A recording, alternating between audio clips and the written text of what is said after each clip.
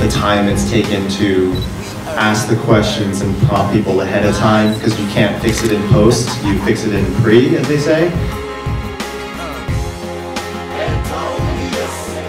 You really have to think about your network and system of people that you have.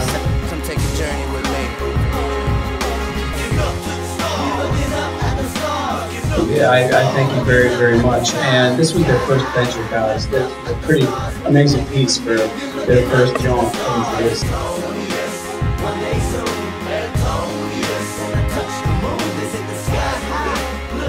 Show me a script that was just amazing back in 2008. So that was almost more than 4 years ago.